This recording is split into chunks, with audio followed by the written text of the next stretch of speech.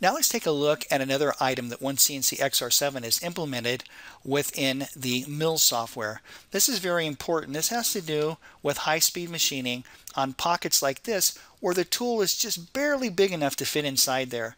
Now let me give you an example. Let's sit over here and let's go into our pocket operation. I'm going to select that pocket right there, and I'm going to use a diameter tool that can barely fit in there. In fact, I'm going to use a 0.625. That's going to be a 5/8 diameter end mill, 0.625, and we're going to say all this looks fine. We're going to click next on that, and let's check our clearance values. I'm going to say all that looks fine.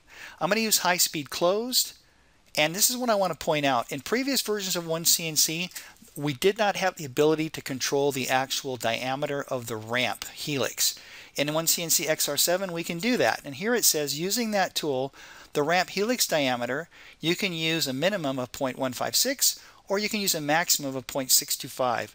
Now I'm going to change the helix diameter to 0.157. We're going to click next on that. We'll let OneCNC generate the toolpath, and what you can see now is that tool can now helix in there using that very small helix diameter. Again, this is brand new to XR7, part of the Active Cut technology, and a very powerful addition to OneCNC.